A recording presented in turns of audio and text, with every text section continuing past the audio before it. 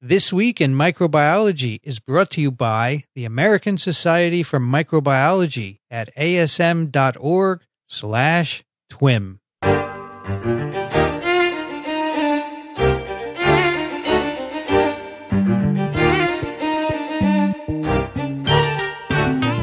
This is TWiM, This Week in Microbiology, episode 157, recorded on July 20th, 2017.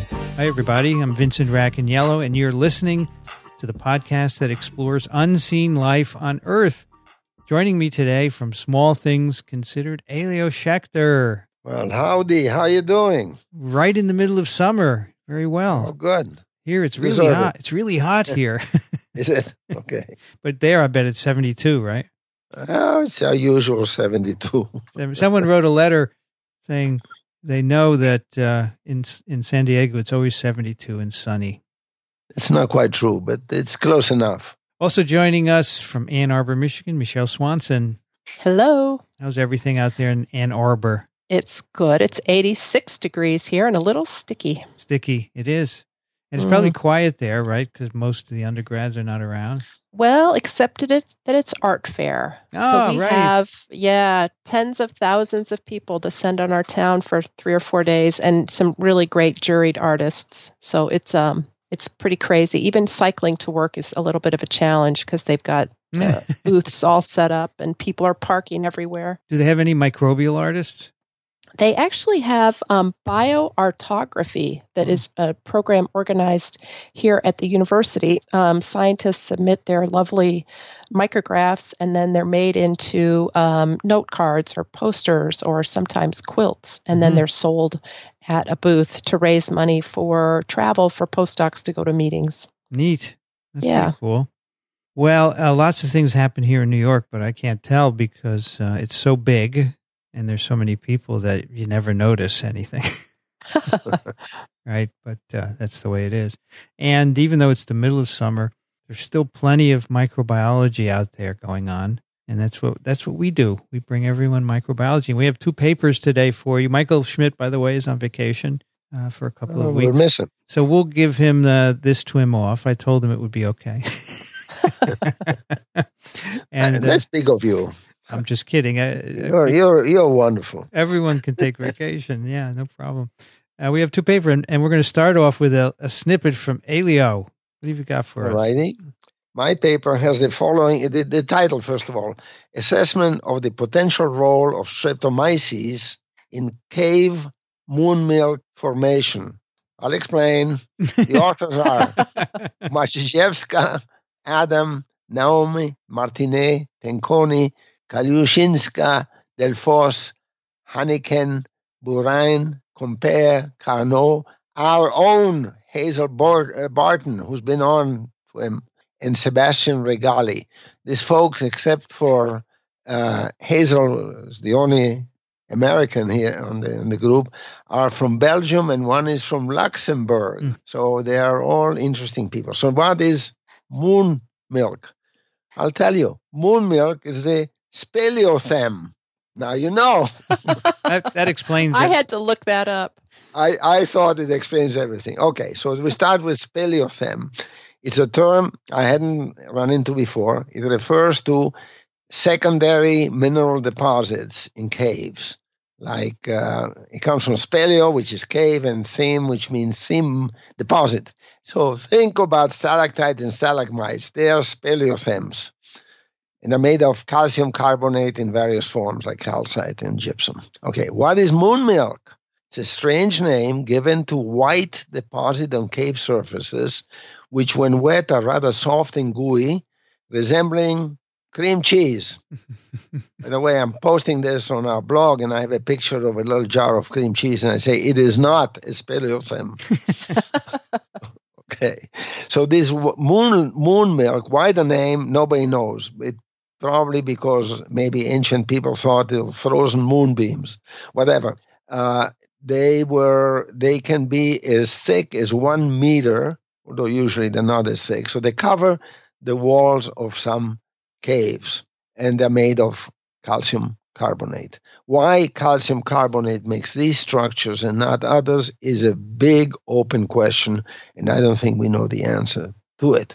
By the way, prehistoric artists used their fingers to make patterns on moon milk. It's like cream cheese. You can push on it and it makes an impression. That's it. That's exactly right. Now, the ones that the people did in caves, have they since hardened so that we see what they did? I would assume so. Unless there's water dripping on it all the time, they would harden. Sure. So you can see them, and people have studied them, and they make a lot out of it. Anyhow, they also moon milk was also used as a remedy for acid reflux, stomach reflux. But not surprising, calcium carbonate, isn't Maalox something like that? Yeah, I think so. Anyhow, so how do this arise, and why do we talk about it? Well, we talk about it because microbes are likely to be involved. And how are microbes involved? How do microbes contribute to the precipitation of calcium carbonate? And they do it in various ways. But there are at least two mechanisms that may be involved. One is to raise the pH. When you raise the pH of around 8, calcium carbonate precipitates. Okay, so that's one reason. And the other reason is that it's thought that bacteria, especially Streptomyces, as in the title of this paper, act as nucleation centers.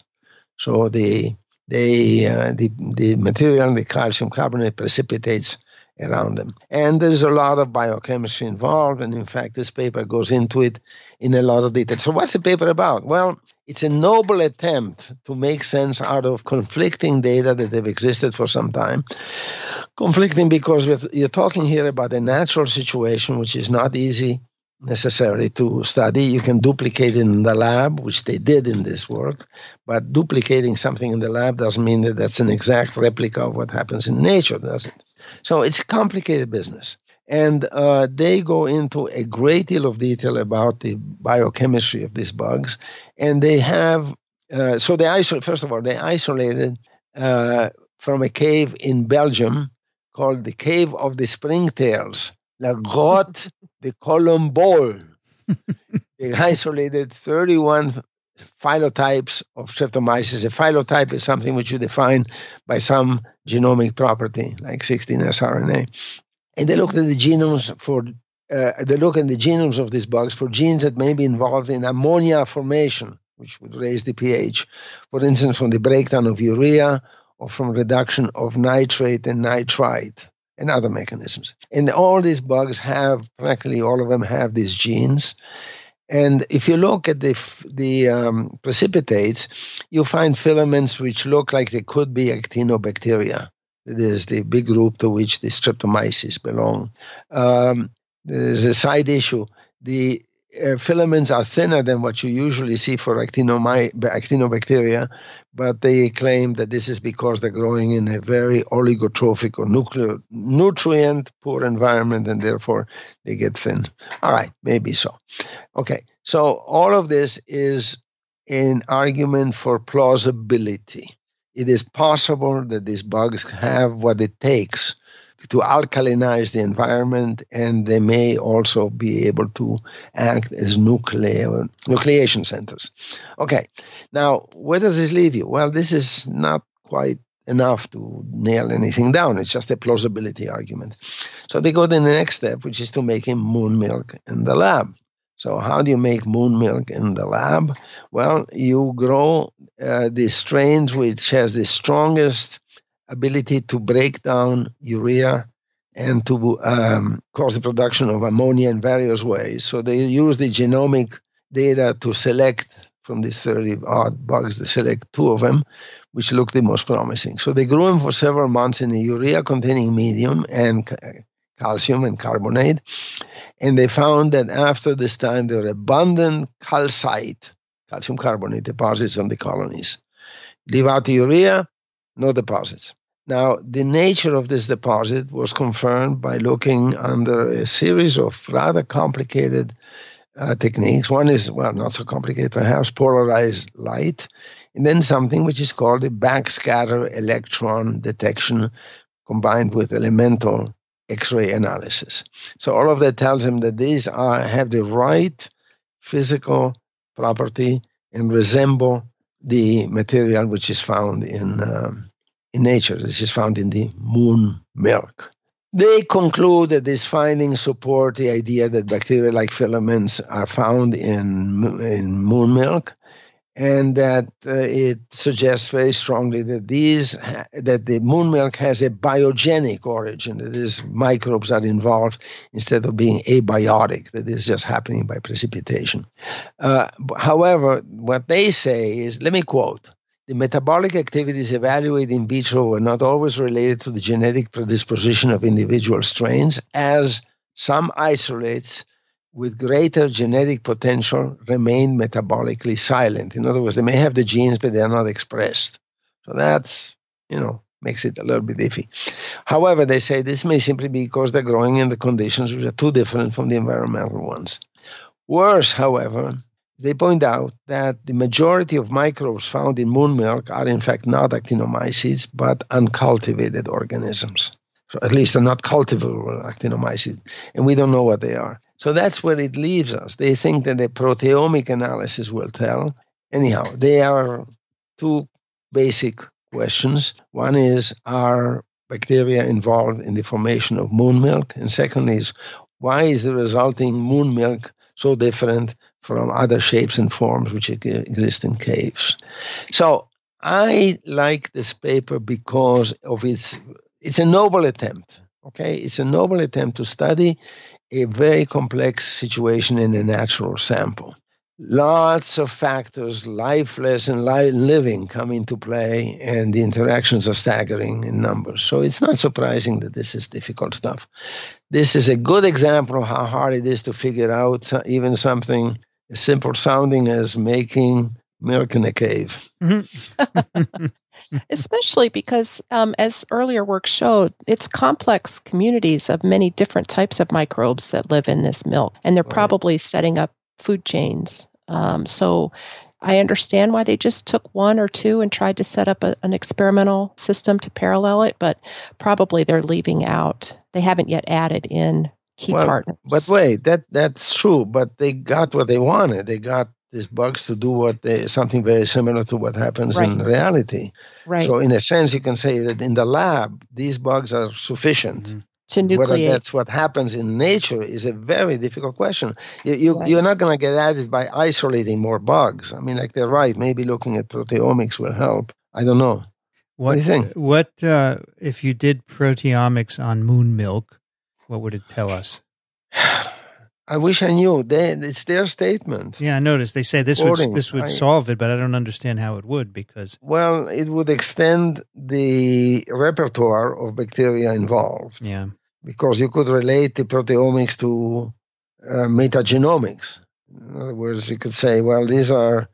And then do more phylogenetic analysis. That is, if you had the proteins that are there, you can say, well, what are the genes that are there? And are these genes, in fact, who do they belong to? They belong to Streptomyces or they belong to something else? Mm-hmm.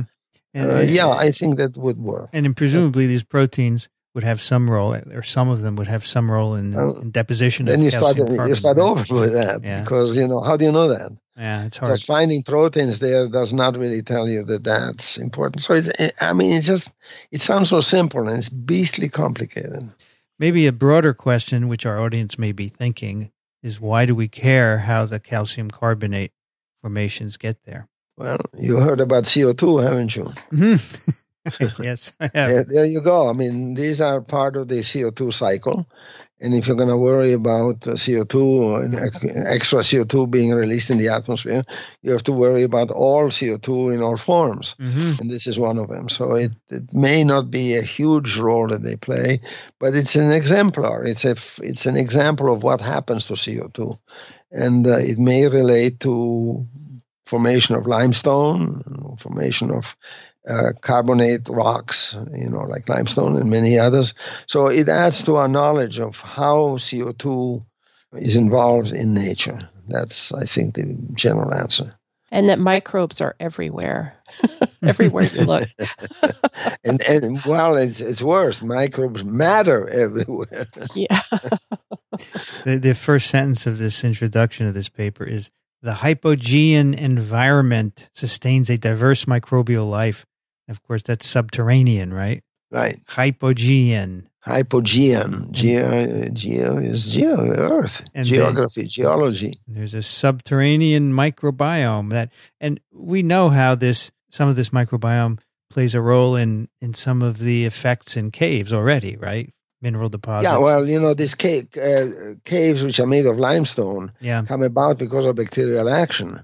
There is enough H2S coming through to produce, for the bacteria to oxidize it and make it into sulfuric acid. Mm-hmm. And bacteria are miners. They mine away rock and they leave a hole. Yep. Mm-hmm. So, bacteria are, you cannot be a geologist without knowing something about bacteria.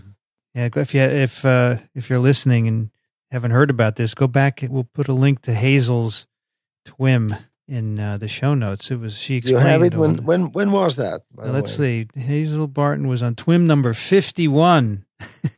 Wow, she's terrific. By the way, back in 2013. Yeah, she is maybe one of the leading micro or speleomicrobiologists. That's right. Speleomicrobiologist. Speleomicrobiology. Yeah. Cave microbiology. It is now. It's a good word.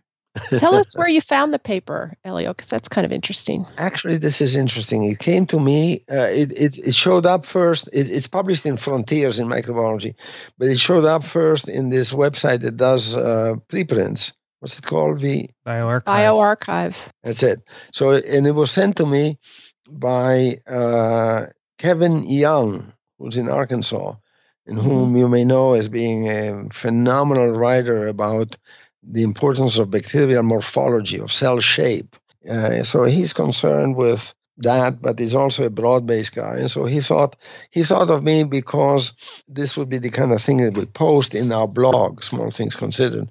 And so this piece is going to have a dual life. It's going to be part of the podcast and part of the blog. But I would have missed it. I mean, I don't know. Perhaps I would have caught it in going through the table of contents of Frontiers. By the way, can I say something about how I do my work? Sure. I look for things which are both blog worthy and podcast worthy. So that means that when I look at the table of contents of about, 25 or so journals that I subscribe to, I don't look for what's important. I look for what's exciting. Yeah. It's not always the same thing. And so by looking at things which are blog worthy and podcast worthy, I usually pick up oddities, things that people may not know about, they may have missed, where the reaction is, gee, I should have known that. So anyhow, Kevin responded to that, and I'm very grateful to him. That's a great story. By the way, Elio, Malox is aluminum hydroxide and magnesium hydroxide. Oh, sorry. So it's not carbonate. No. Okay. I mean, calcium carbonate may have some anti-acid effects, but it's not in Malox. It's no problem. All right. By the way, Elio, this morning before I came to the lab, I was pulling weeds. Before it got hot, I was outside pulling weeds in my backyard, and I saw this mushroom, and I thought of you. Hey.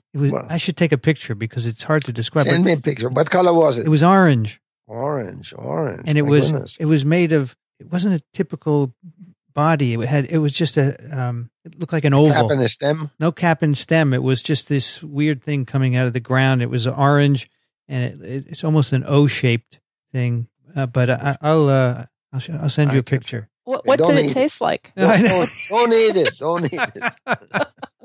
No, I didn't. You know what we say in mushroom circles? You can eat any mushroom once. I love it. Yes. Yeah. That's We'd great. miss you, Vincent. We would miss you. No, I wouldn't eat anything coming out of the ground, but I just looked at it. If you there's all kinds of stuff in the ground. When you get down there pulling weeds, you really see some interesting stuff. That's true. Good for you. And most people don't look at it. They just say, it's just weeds, But boy, it's so interesting. And then in the early morning when it's not too hot, it's really fascinating. Anyway, that's cool. BioArchive, we just sent our first two papers to BioArchive in the past few weeks. I'd never done that before. Wow. What's your experience been like? It's very easy to post. And you can update it as it goes through the review process. So then we submitted it to a journal, and you can say, okay, here's the modified version that we sent back, and here's the accepted version. You can go all the way to the end. But what I found nice is that people comment on it because a lot of people are looking at this, and you get interactions right away before you even get your paper published. So it's kind of interesting. But I like the idea that it's out there initially. Yeah. And were they informed comments? Were these virologists? These are virologists who are basically, they probably have a search on for anything that gets published there in their area, So, or by established people like yourself. Yeah, people working in the field. I think for some papers that may have a broad interest, maybe the general public might get involved, but it's open access. Anyone can see these papers, but for the most part, it's a science conversation. Yeah. I think it's interesting. I like it. I like the idea that you can put something up there and people can see it. And, the public, who can't often see a lot of articles that are behind paywalls, can see these. And if they get accepted, they can see them there. So I think it's kind of nice. All right. We have a paper now I'm going to tell you about, but we do have later on at the end of TWiM, we're going to give away a copy of Microbe. We have a number of entries in the contest, and we'll let you know who wins one copy at the end. I think it's a pretty good book, by the way. Really? What do you think, Michele? You think it's a good book? I do. There's always room for improvement. We're looking for feedback, but yeah, we're excited about it. Always can improve. We're on the 4th edition of our virology book, and wow, we're either 3rd or 4th. We're already planning for the next edition. We're going to start writing it next year, and it can always make it better. I'm just happy to have the opportunity to redo it all the time. Yeah. All right, I have a paper for you, which is published in Cell Reports, and this is called "Using Resurrected Ancestral Proviral Proteins to Engineer Virus Resistance." And the authors are Asuncion Delgado, Rocio Arco, Beatriz Ibarra Molero, Jose Sanchez Ruiz. How did I do, Elio? Okay. Terrific. Muy bien. Muy bien. Bien hecho. This is from the University of Granada, which is in the Granada, Spain, of course. Granada, tierra soñada por mí. Sorry about that. Oh, you have a nice voice. That's very good. Yeah, right. Have you been to Granada? Yes, I have. What a place. The Alhambra is there. It's fantastic. Yes. I'm not sure. I am really eager to go back. Yeah, and the tapas are delicious. Okay, well, you're making me hungry. I haven't had lunch yet. Okay. And it's 2:30 already. All right, so what's going on in this paper? Very interesting title. This is about a virus, and a bacterial virus, in fact. The idea is, as we all know, in order for viruses to replicate, they require many host proteins because viral genomes are pretty much minimal. Even the biggest viral genomes can't encode enough proteins to replicate, and that's why viruses are parasites of host cells. And over the years, people have wanted to identify specific host proteins that viruses require, that are required for virus replication. And they're looking at this as a way of controlling viruses. They seem to be interested in plant viruses. The idea would be is if you have a protein of the host that's essential for virus replication, you could knock it out, and the virus can't replicate. But of course, if it's an essential protein for the host, that's no good. You can't knock it out and expect the host to survive. So what can you do? So they have this idea, and that's where the proviral factor of the title comes into play. The proviral is something in the host that is required for virus replication. Their idea is, what if we could use an ancestral version, an old version of one of these proviral host proteins? It could still work for the host, and maybe it wouldn't work for the virus anymore because over the many, many millions of years, we know that viruses and hosts are part of a arms race. So the virus requires a protein from the host, so the host changes it. So hosts arise that have a slight change in that protein, and they're now resistant to the virus. And then the virus, of course, will evolve to overcome the change, and so on and so forth, back and forth. You have this continuous evolution, which is called an arms race. And so the idea is, if you had an old host protein, maybe today contemporary viruses wouldn't be unable to use it. So that's the idea behind this paper. And they're going to test it using the venerable bacteriophage T7 of E. coli, one of the phages that was used for many years to study molecular genetics. It's a tailed bacteriophage with a double-stranded DNA genome. And this is the best part of T7, in my view. The generation time is 17 minutes. Wow. 17 minutes, the virus will go through one replicative cycle from infection to production of new phages. And they said you could even get it down to 11 minutes in the laboratory. Yeah, so you can do a plaque assay in a day. You start it in the morning, and by the end of the day, the plaques are there. Wow. So the host protein that they are going to use, it's an E. coli host protein, it's called thioredoxin. And thioredoxins are proteins that they act as antioxidants. So oxidation, of course, is the loss of electrons. So what these thioredoxins do is they reduce other proteins and in so doing prevent oxidation. They're found in all organisms, have many, many substrates. And so they like this because they think that because there's so many substrates of thioredoxin, the interactions are not probably very specific. And so that might be good for their purpose. Now, thioredoxin of E. coli, it turns out that the DNA polymerase of T7, it's a 4-subunit complex. One of the subunits is thioredoxin. All right, so it is, besides the viral DNA polymerase and a couple of other proteins, thioredoxin from E. coli is part of the DNA polymerase complex, and it's needed for DNA polymerization.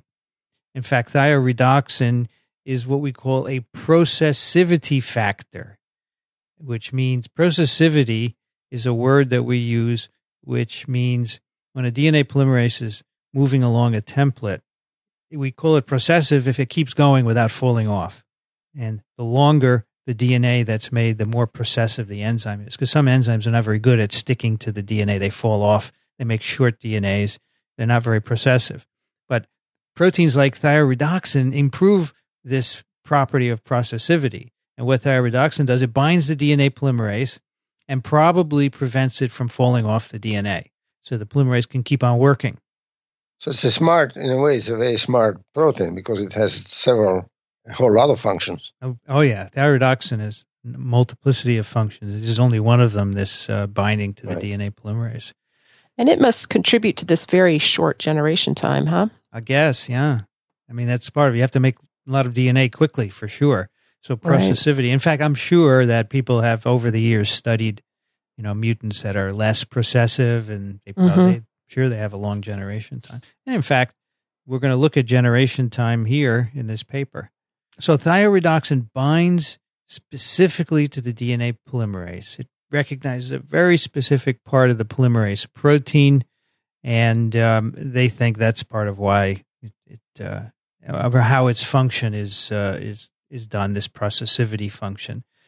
The authors think that maybe an ancient thioredoxin did not have this property of binding T7 polymerase, because that's just a guess, because maybe T7 wasn't around, and we're talking about many, many millions of years ago. So maybe... I must say, I find this very ingenious. Who would dream this one up, Well, it seems obvious once you hear it, but it's very great. Ingenious. So then to realize there's a whole field of people doing this kind of work. It's like... Yeah. All right, so you may be thinking... Paleoenzymology. You may be thinking, where do you get these old proteins? Ancient proteins don't exist anymore, right? Yeah, that's true. They don't exist. So what do? Well, you can make educated guesses about what proteins looked like years ago. You look at all the contemporary proteins that we have. So you could take thioredoxin and look at all the thioredoxins in different organisms. You could see how much they vary, what amino acid positions change, and you can make approximations of what the proteins looked like many, many millions of years ago. And people do this. So the authors of this paper actually have taken advantage of this kind of paleoenzymology that others have done. They have predicted what old proteins might look like, and they have made the proteins. You can make the DNA, you can produce the protein in an organism. They have shown these thioredoxins, and we're talking about putative Precambrian thioredoxins. The Precambrian period began 4.6 billion years ago. 4.6 billion, not million. A long time ago. And so they have predicted thioredoxins from this era. We don't know if it's right, but they work, they're stable, they're enzymatically active. And so these authors have taken advantage of them. They're made chemically, the proteins. Well, you make the DNA. You synthesize the DNA, right? And then you put it in an organism, E. coli, I guess. And I see. Okay, yeah. Because they're pretty long proteins, so that's the easiest way to do it. So that's where they get the ancient thioredoxins from these other authors who have published about them. And what they do is they take E. coli in this paper. E. coli has two thioreductases made by two genes. You can obtain E. coli deficient in these two genes where the genes are missing.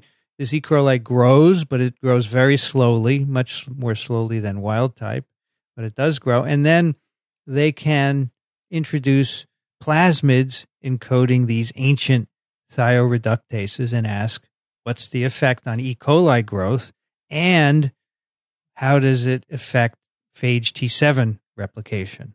All right, so that's the approach. It's a relatively straightforward approach. Of course, it depends on having ancient proteins, which is really, really tricky.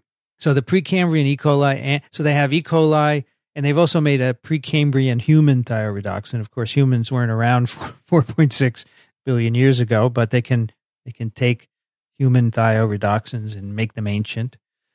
These enzymes are all highly active in vitro, and as I said, they put the genes encoding them. They introduce them into the E. coli lacking their own thioredoxin or reductase genes. So here are some of the ancestral thioredoxins that they made. One of them is the last bacterial common ancestor. So they think this is the bacteria, the ancestor to all current bacteria. They have another one, the last cyanobacterial Deinococcus and Thermus ancestor. That's about 2.5 billion years old. They have the last archaeal common ancestor, and then they have an archaeal eukaryotic common ancestor. Now, when you put the genes encoding these ancient proteins into E. coli, they all complement E. coli growth. So E. coli wild type grows nicely. You can do a nice growth curve, and they have graphs of this. Without the two thioreductases, it doesn't grow well. It grows slowly. And they can put each of these ancient thioredoxin genes in. E. coli grows pretty much better in each case. The best is the last cyanobacterial Deinococcus and Thermus ancestor thioredoxin. That's the best. That complements almost as well as E. coli. And that's about 57% identical to the E. coli enzymes. Amazing. It complements pretty well. The worst is the last archaeal common ancestor. It doesn't complement very well. So that's the first thing. These old predicted proteins apparently can work in E. coli to make it grow better. They also did a neat experiment where they do growth curves at different temperatures ranging from 21 to 42 degrees Celsius. And they want to know maybe, if the proteins they have different stabilities at different temperatures. Would this make a difference to the complementation of the E. coli growth defect? And one of the ideas here is that the Precambrian oceans were pretty hot, so maybe the proteins that were around then were more stable than contemporary proteins. And in fact, they find that they know that this LPBCA thioredoxin, again, that's the last cyanobacterial Deinococcus Thermus ancestor. That's the most thermostable, and this is the ancestor of many modern thermophilic bacteria. So it makes sense that the protein is stable. So what they find, they do a range of temperatures, growths at different temperatures from 21 to 42 using E. coli, wild type, and with all of these ancient enzyme genes in them. And they find in general there's a linear relationship between the fitness of E. coli, the generation time, and the sequence identity. So in other words, the closer the ancient enzyme in sequence is to the modern E. coli, the better it grows at a variety of temperatures. Can I make a little comment about sure. What the data they present? This is a hobby horse of mine. This is something that I deal with a lot. they show the growth on a linear scale. Mm-hmm. Okay, that means that since growth is exponential, your eye cannot tell whether two growth rates are the same or not. And if they had plotted the data on a semi-log plot, you could tell, because then it becomes a linear function. It doesn't matter. I'm not saying this invalidates the paper at all, but I think it's the wrong thing to show. So when they talk about fitness, by which they mean growth rate, numerically, I'm sure the conclusions are right. I'm sure the overall conclusions are right, but the actual numbers may not be. It's just a hobby horse of mine. I'm sorry. No, it's a good point. I think you're right. And if I guess if you had reviewed this, you would have asked them to plot it differently, right? Yeah, of course. Yeah, to see if such a simple thing is what everybody does. The other thing is they use the wrong medium. They use LB medium, and LB medium is only good and they take out the glucose. It has no fermentable carbohydrate. It has not enough magnesium. It's not a medium in which you can determine growth rates accurately. So that's another hobby horse, and their OD goes way up. So that's just not the way to do the experiment, I don't think. But again, it does not invalidate what is otherwise a gorgeous paper. And having said that, all the ancient thioreducin proteins they're helping E. coli above what E. coli can do without that protein. That's right. So they've got the nice mutant, and then you do maybe they got it by using this medium. Who knows what it would look like if it did? Yeah, they all work. That's the point, and which is amazing. There seems to be. I don't want to sound like an old grouch. No. I think if you have worked on your career, you were absolutely right to say that. Yeah, it's a good point. Maybe if the authors listen to this podcast, they can respond to that.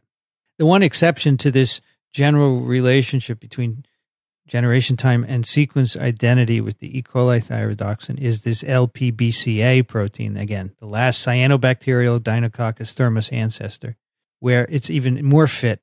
And this is the ancestor of all today's thermophiles. So maybe that's consistent with that.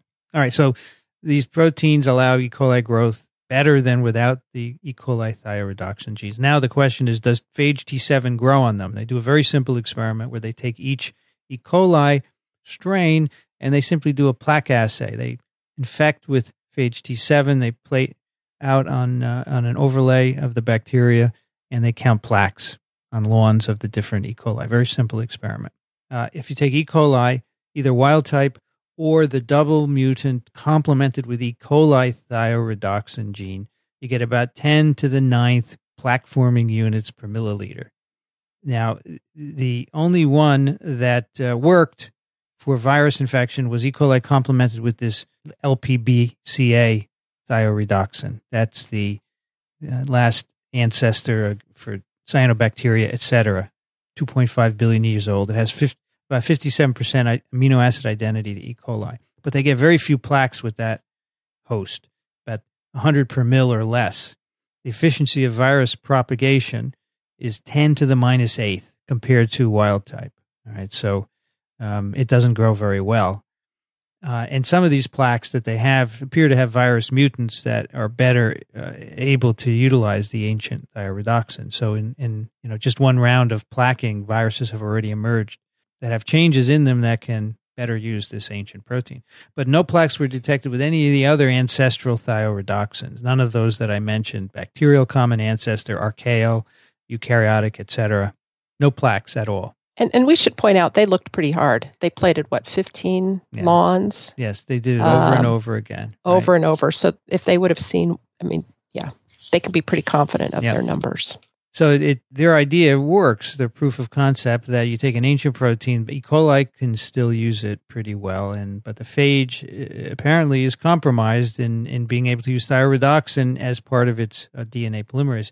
They even try overproducing the thyroidoxin. They don't get much more efficient phage replication. They also tried a synthetic collection of phage T7 mutants, which is made by growing the virus for 200 generations in the presence of a mutagen, and they don't get any increased plaquing on these various E. coli. So it's really an amazing, that result is just beautiful. It's very nice, right? So an old enzyme It doesn't work for a modern virus.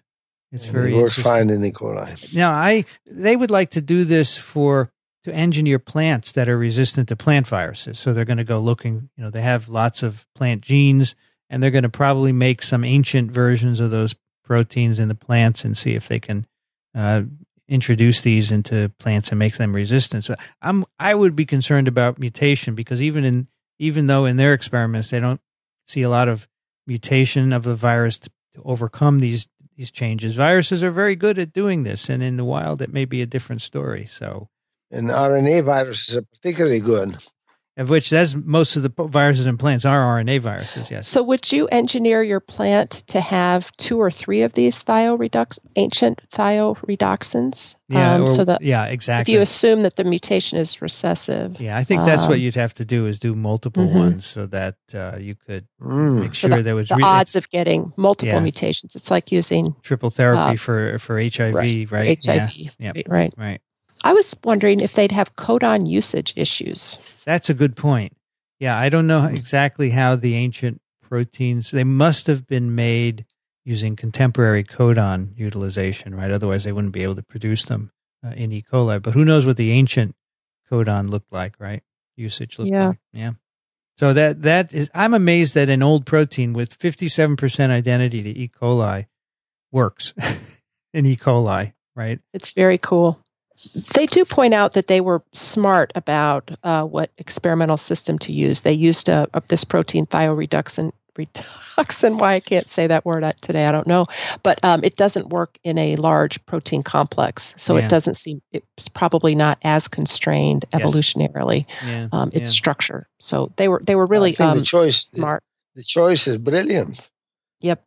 I was interested to know why the old thioredoxins don't work for T7. Is it because they don't bind the polymerase, or do they bind the polymerase but they can't affect processivity? I think that would be interesting, but that's not what they're. I imagine they'll be looking at that. I don't know if someone might. Somebody should. Yeah. Anyway, it's a pretty story. I like it very much. It's lovely. I really like the discussion because they take you systematically on how you can take this same strategy to engineer crops, as you said, that could be resistant to viruses that wipe out cash crops. Yep. Well, that's it for that one. I like that very much, and I'm looking forward to them trying this in plants. They say there are plenty of plant proteins that are known to be important.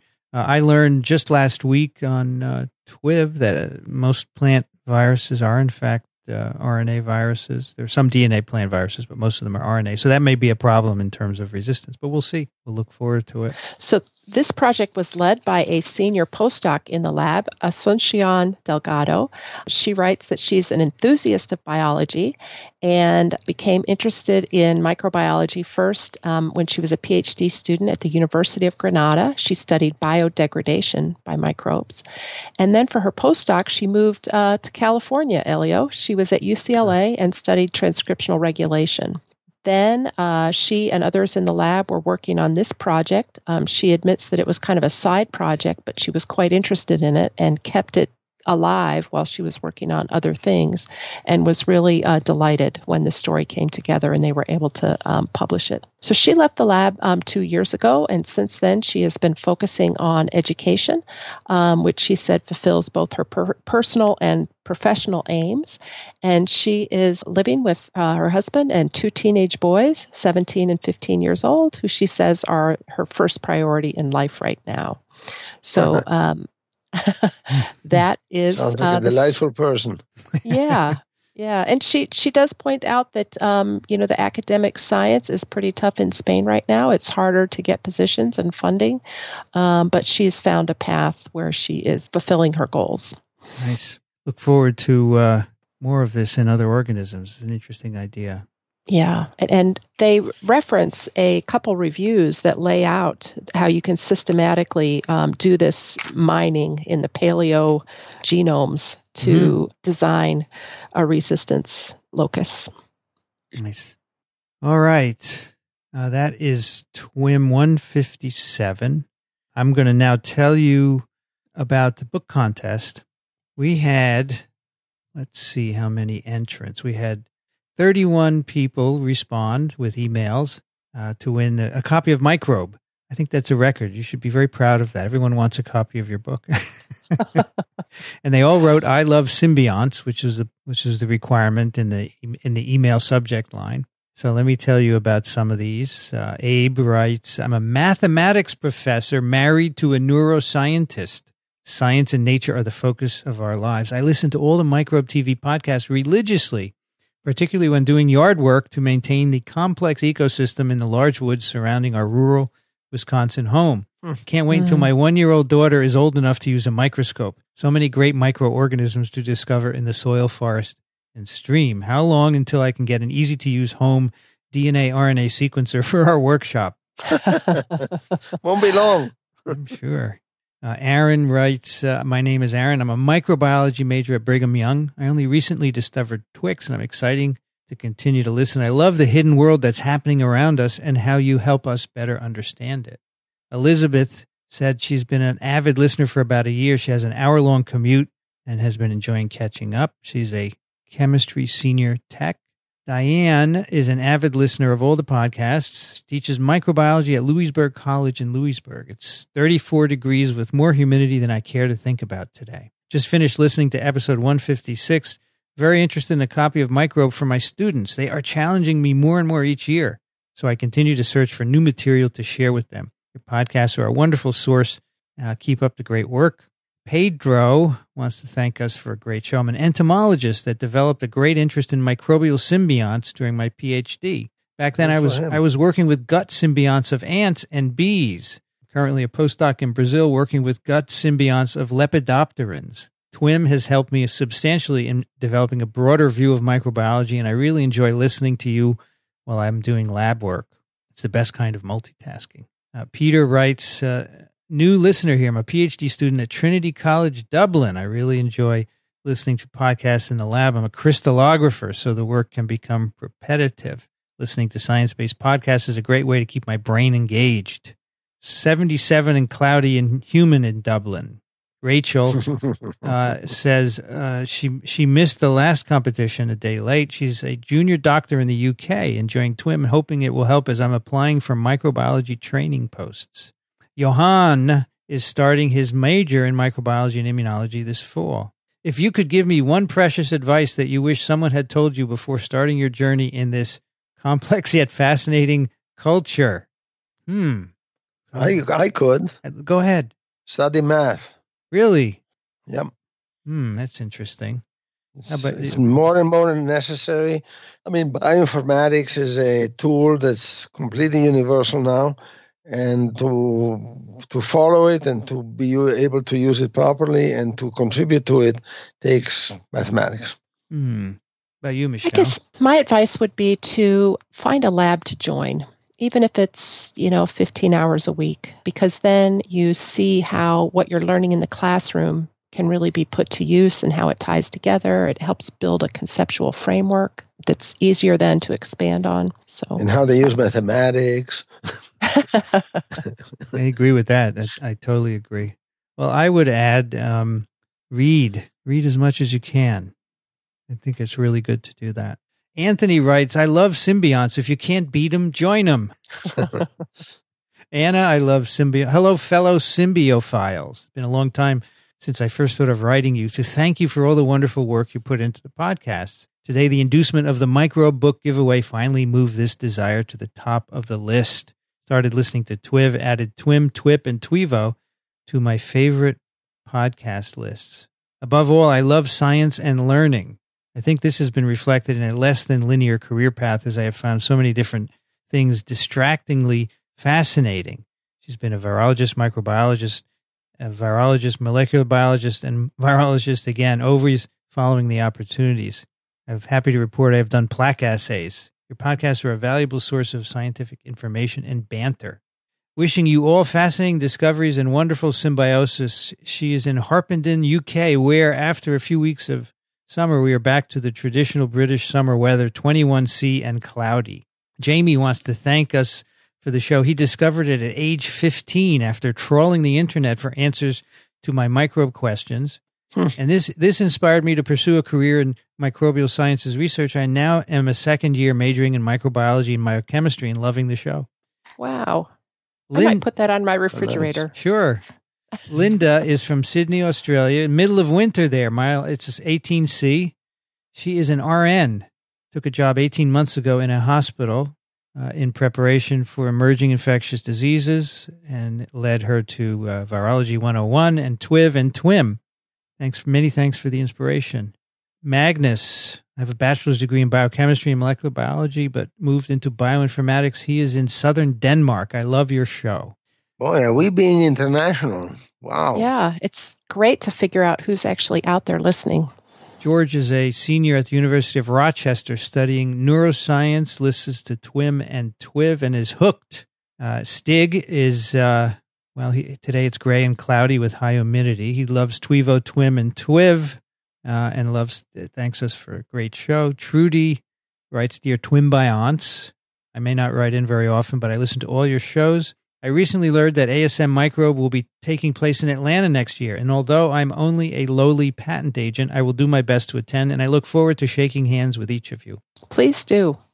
Neha is a college freshman looking to study microbiology. She found our podcast. She's working as an IT intern studying patient records this summer, and I find it magical to listen about microbes at the same time. Thank you for making this experience possible. Galen has recently started binging on TWiM. It's a little strange going back in time with weekly updates on the weather across the country, but I'm getting used to it. Elio's weather report is a nice anchor. No matter what's going on elsewhere, San Diego is always 72 and sunny. I'm about to matriculate in a PhD program in Oregon. I've been working at the Broad Institute in Cambridge. This podcast has helped me clear the cobwebs out as I prepare to go back to school. You're doing a fantastic job of making science accessible. Sarah started listening about a year ago. She's an undergrad in Dublin. She's now working as a medical scientist in a hospital specializing in medical microbiology. Hope is trying another shot at a book. Jake is a postdoc at MIT. Christopher is a longtime listener, loves listening to the different methodologies. He's working at a hospital. Tanner is in Salt Lake City, 86 degrees and sunny. Elise loves symbionts. I really do, as I work with Brady Rhizobium diazoephisciens, a legume symbiont. Right. And she writes, well, generally, I would characterize it as a love-hate relationship because it grows so slowly. Chandler, first time I listened to your podcast was required for a bio course, but since then I've been listening nonstop. Thanks for putting on an awesome show. Tribley found the podcast while I was looking for some science podcasts, working as a dietitian. I work as a painter now, so I have 8 hours a day to work my way through the old episodes. After a few weeks of this, I decided to pursue a degree in microbiology. That's cool. Yay. He's in Victoria, British Columbia. Eric is a PhD student in Melbourne. His PhD is on dissimilatory nitrate reduction to ammonium in soil. The show that got me hooked on TWiM was number 147, The Public Goods Dilemma, where Elio read out the poetic opening paragraph to killing by type 6 secretion drives genetic phase separation and correlates with increased cooperation, and you all went on to discuss this fascinating paper. So just a few more. Luis is a senior scientist at Indigo, an innovative startup in Boston that develops agricultural products from endophytes. And he did a postdoc with Marilyn Rusink at Penn State. Please, if I win the book, send it to Hope, the high school student from Maine who sent his email for the book contest last time. I trust the book can keep his interest in a STEM career. Nice. Sweet. Sitara is a fairly new listener, but he's been reading Small Things Considered since 2012 when I was a college freshman. It introduced me to my favorite microbe, the one that got me interested in studying my cell-shaped, long-branching South African mine bacterium with a star-shaped cross-section. Very much love. Glad to hear that. And finally, John writes, Hi, family TWiMie, frequent listener of all the Twix podcasts. Unlike John, who won the last book, TWiM is my favorite. Perhaps that comes from the bias of being a microbiology and chemistry major, now pursuing a master's in environmental engineering with a research focus on using sulfate-reducing bacteria to remove dissolved arsenic from mine drainage water in passive bioreactors. Good for you. The parasitoid wasp paper you discussed this week was actually from the school where I recently got my undergrad degree, University of Victoria. It brought me a great deal of pride to hear some local work getting broad recognition. Okay, we have 31 entrants. Who is going to be the winner? What I do is I numbered them all. I go to random.org, and we are going to generate a random number from 1 to 31. And the winner is number 11, Anna. Anna from Harpenden, UK is the winner. So I'll be in touch with you, Anna, and we'll get your address and we'll send you this book. Isn't that lovely to hear where our listeners are from and what they're doing? It really is. I think it's great. Great idea, Vincent. All right. That's TWiM 157. You can find it at Apple Podcasts. You can find it at microbe.tv/TWiM and asm.org/TWiM.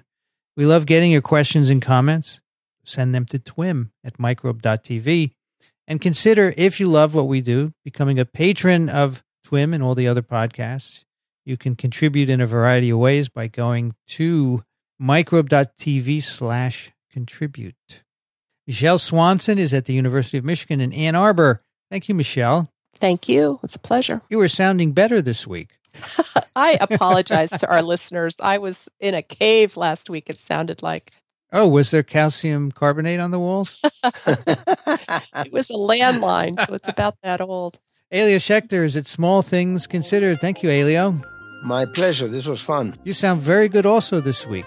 It's a good week. Oh, good. Yeah, I'm really fine. Good week for Skype. I'm Vincent Racaniello. You can find me at virology.ws. I want to thank the American Society for Microbiology for their support of TWiM, and Chris Condine and Ray Ortega for their technical help. The music you hear on TWiM is composed and performed by Ronald Jenkins. You can find his work at ronaldjenkins.com. Thanks for listening, everyone. See you next time on This Week in Microbiology.